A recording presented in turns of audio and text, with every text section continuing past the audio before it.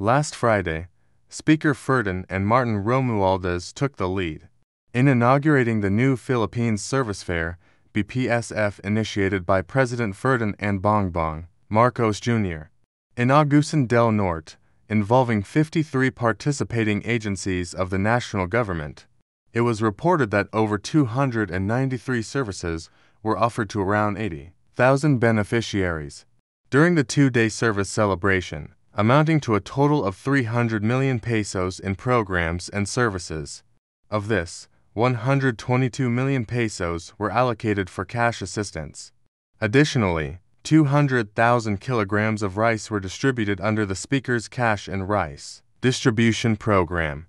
63 members of the House of Representatives attended the opening of the largest service caravan, demonstrating solidarity in delivering immediate services to Filipinos as advocated by the President.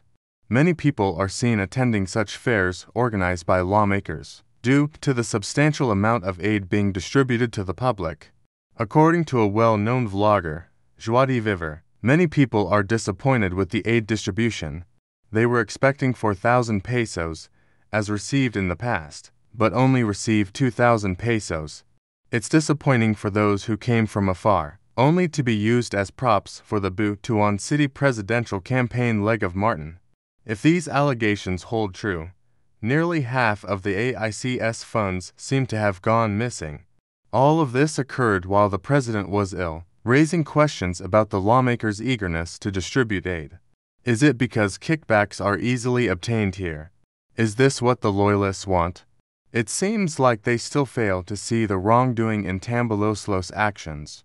Apart from this, it is evident that Tambaloslos is already acting as the country's president, as his pictures on tarpaulins are larger than those of President BBM.